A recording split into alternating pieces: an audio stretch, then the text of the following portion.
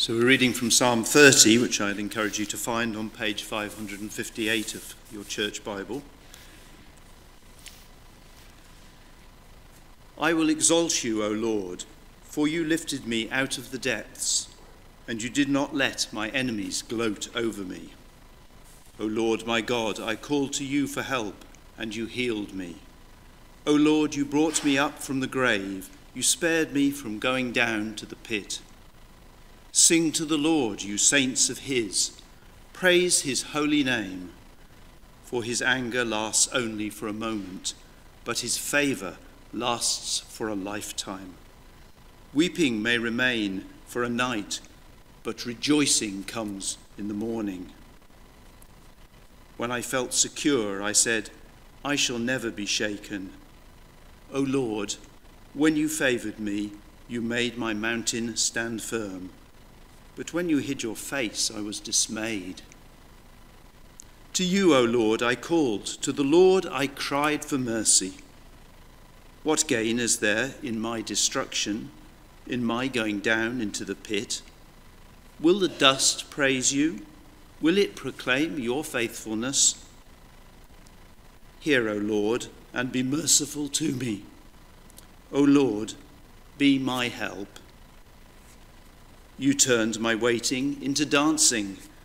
You removed my sackcloth and clothed me with joy. And my heart may sing to you and not be silent. O Lord my God, I will give you thanks forever. This is the word of the Lord.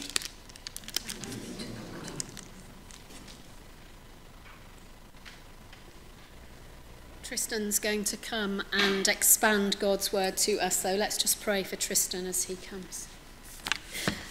Lord, thank you for Tristan and the words that you've spoken to him as he's been preparing what he's going to say to us this week.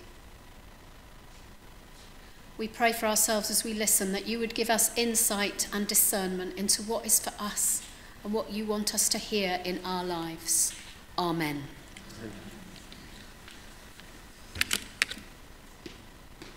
Good morning. Please forgive me if I sound a little rough. The cold that's going around has caught up with me and I'm rather fuzzy-headed. It's not COVID. I tested this morning. It's definitely not COVID. But it's left me a little bit bleary, so bear with me.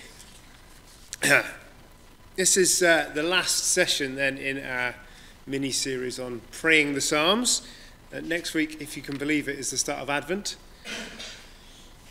This all comes around a bit quickly, doesn't it? But so we didn't cover the first session of the Psalms thing in this 10:30 service, but the three themes we've had so far have been praise at all times from Psalm 34, rest in weary times from Psalm 62, and strength in troubled times from Psalm 46. And this week we're looking at, if you hadn't picked it up so far, joy in thankful times. And as we heard Nick read, that's looking at the topic from the perspective of Psalm 30.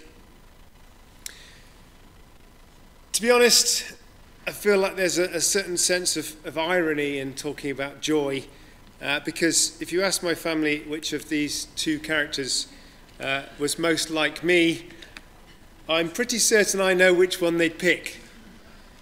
And he's not yellow. But as anyone who stands up here and speaks will tell you, it's usually the case that the person who most needs to hear what God is saying is the one who's doing the actual speaking in the first place. So for the next 15 minutes, I invite you to listen in as I talk to Mr. Grumpy about joy. Hopefully by now you've realised that I always try and squeeze in a little film reference into a sermon, and this time round it was particularly easy because this was the first thing I thought of when I heard of the title of the talk. This has got to be one of my favourite films of the last few years, and no matter how many times I've watched it, and I've watched it countless times, I always cry in the same two places. If you've seen it, you might know which two places they are. I don't know if it's Pete Docter's writing or Michael Giacchino's score, or a combination of the both, but it just does what all Pixar films seem to do, and it hits you right in the feels. I think that's particularly apt for this film. So this film is got main characters who are the emotions in an 11-year-old girl's head. For those that don't know, we've got anger. That's the one my children think is me as well. Joy, sadness, disgust, and fear. And they operate this control panel that operates Riley, who is the 11-year-old girl. So Joy is kind of nominally in charge, and she spends all of her time trying to make sure that Riley is happy and that sadness doesn't take over and start operating the control panel. And I don't want to give away any spoilers if you haven't seen the film, but by the end of the film, Joy kind of realizes that actually life is a little bit more complicated than just trying to be happy all the time, and that our life-defining moments tend to be made up of a mixture of emotions. And it is possible for sadness and for joy to coexist without life going catastrophically wrong. If you haven't yet seen Inside Out, please go and watch it immediately, or at least after the service. But we're not here to talk about films. Well, we are, because I always talk about films, but we're not here to talk just about films. We're looking at Psalm 30. And if you look in your Bibles, the church Bibles, which is the NIV version, this psalm is headed a psalm, a song for the dedication of the temple of David, which I find quite an interesting heading, because firstly, the psalm doesn't really talk about the temple, or it doesn't appear to, and secondly, David wasn't actually even alive when the temple was dedicated. Go figure. Maybe he wrote it beforehand, I don't know. The King James Version has a slightly different heading. It says, a psalm and song at the dedication of the house of David. So whether it's the dedication of the temple or the dedication of David's house, I don't think it really matters. The point is that David was dedicating something to God, whether it's his house or his temple. It was a dedication, and that's the theme of this psalm. And we're going to come back to that a little bit later on, so bear that in mind as we go through. So, just like Joy's journey throughout Inside Out, this psalm is a little bit of a roller coaster. This is my terrible picture of a roller coaster. It's probably, that's a pretty scary roller coaster. I don't know quite what would happen when you hit that bottom, it'd probably crash, but imagine it's a roller coaster. So, the psalm starts off reflecting on David's life before the psalm, and as Claire pointed out, that bit at the beginning, that's all in the past tense. But that was a low point in David's life. He was always under threat from Saul, but in verses 1 to 3, David thanks God for three things. He thanks him for deliverance from his enemies, he thanks him for answering his prayers, and he thanks him for rescuing him from impending death. And then we're on this kind of upward slope. So we carry on and upward, and in verses 4 to 5, he calls on God's faithful people to join with him in praising God for all that he's done. Perhaps that's the little bit that references the temple, who knows? But it's basically calling on people to worship God. Then it all starts to go a little bit wrong. In verse 6, David starts to boast. In the ESV it reads this, it says, "As for me, I said in my prosperity, I shall never be moved." David kind of forgets that his position of security, his position of prosperity, is actually all down to God rather than of his own making. And that causes God to hide his face from David in verse 7. So we're on this downward slope now. Back down the slope, and David is seemingly close to death, and he cries out to God for help. And in verses 8 to 10, that's kind of the bottom of that slope.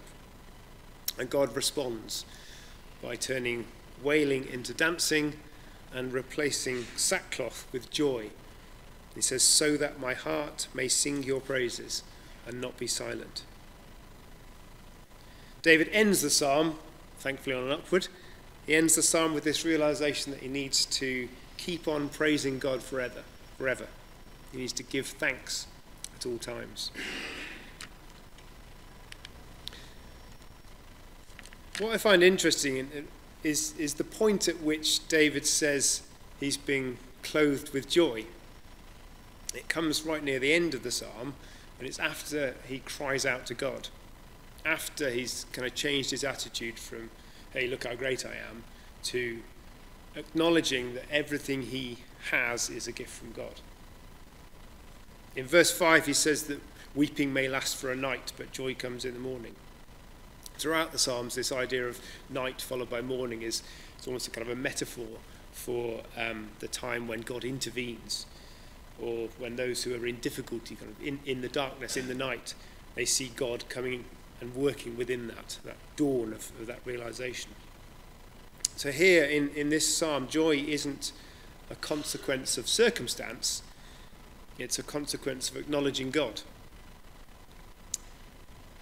Acknowledging all he has done for us, all he has given to us, regardless of the circumstances we find ourselves in.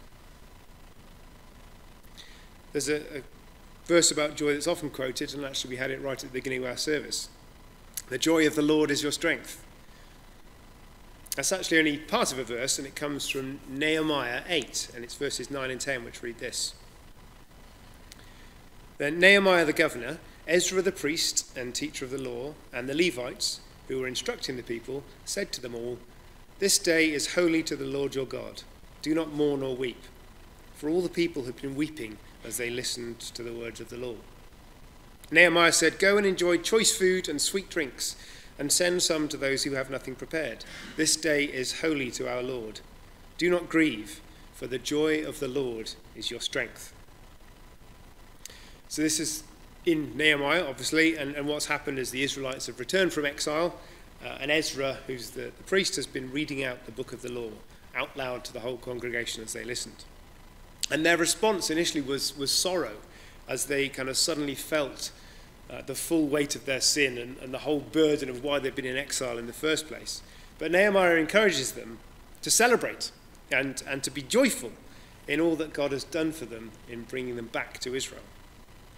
In this passage, it's actually God who's joyful first. It's the joy of the Lord, not joy in the Lord. God is the one who's rejoicing. He's rejoicing that over those who've come back to him. This nation who he exiled have actually come back to him, and God's rejoicing about that. And that response that he gives, rather than bringing condemnation on them and making them feel bad, actually gives them then the strength to accept his gift of love and grace towards them. Their circumstances haven't changed, and their perspective of God has. As they acknowledge him, he gives them strength to turn their sorrow into joy through thankfulness. The way that God's rejoicing there on the return of Israel reminds me of those stories that Jesus tells in Luke 15. You've got the story of the lost sheep and the lost coin and the lost or the prodigal son. So each of those stories ends kind of in the same way. You've got the lost thing is found, and it ends with joy and thankfulness. And elsewhere in the New Testament we look at joy, and we see a story of joy irrespective of circumstance. I'm going to jump about a little bit in Scripture here, so maybe don't try and follow me, but if you would like to know what they are, I'll tell you later. So James 1:2 says this: "Consider it pure joy, my brothers and sisters, whenever you face trials of many kinds." 2 Corinthians 7:4, "I have spoken to you with great frankness. I take great pride in you. I am greatly encouraged. In all our troubles, my joy knows no bounds." 1 Thessalonians 1:6, "You became imitators of us and of the Lord, for you welcomed the message in the midst of severe suffering, with the joy given by the Holy Spirit." 2 Corinthians 6:4-10, "Rather, as servants of God, we commend ourselves in every way, in great endurance, in troubles, hardships and distresses, in beatings, imprisonments and riots, in hard work, sleepless nights and hunger, in purity, understanding, patience and kindness, in the Holy Spirit and in sincere love, in truthful speech and in the power of God, with weapons of righteousness in the right hand and in the left, through glory and dishonour, bad report and good report, genuine yet regarded as impostors, known yet regarded as unknown, dying and yet we live on, beaten and yet not killed, sorrowful yet always rejoicing, poor yet making many rich, having nothing and yet possessing everything. Joy here then is a gift of the Holy Spirit and has nothing to do with circumstance and everything to do with acknowledging God and all he does for us. I've recently been reading this book, which is The Widening Circle by Graham Tomlin, and it's all about Christ's role as high priest and how that kind of plays out in humanity and in the church.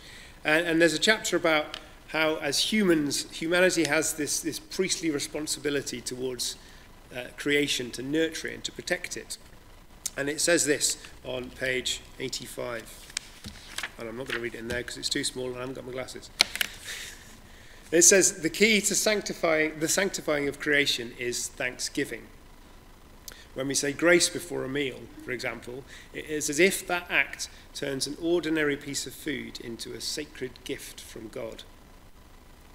It is said to be consecrated by the word of God and prayer. Literally, the word is hagiazetai, if my Greek pronunciation is correct, made holy. It is reconnected with God, as it were. Thanksgiving turns an object into a gift, something ordinary into something holy.